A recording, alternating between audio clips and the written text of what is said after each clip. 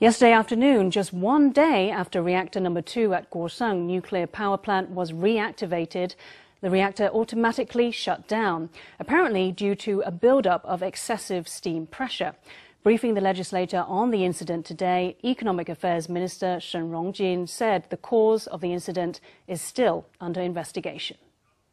基本上来讲是有一份测试程序书在做静动态的测试。 Taipower says that yesterday's incident at Guosheng's reactor number 2 was caused by a glitch in the generation system, triggering the reactor's safety mechanism which shut the reactor down.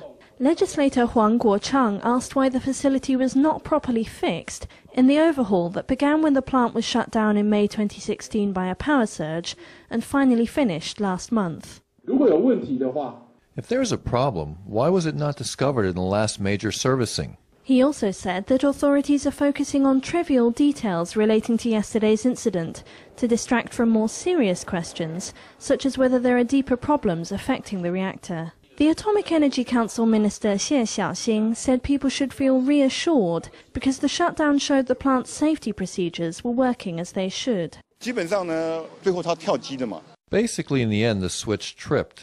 It was a safety shutdown. In other words, it's a safe system. Actually, I think that the general public doesn't need to be too worried about this question. It's now unclear if the reactor will be able to contribute to the grid this summer. But Economics Minister Shen Jong-chin says that if it can be reactivated, it will help to prevent a potential power shortage. If we have the number 2 reactor at Guosheng Nuclear Power Plant, it will add installed capacity of about 985 megawatts, which will help give our system more flexibility.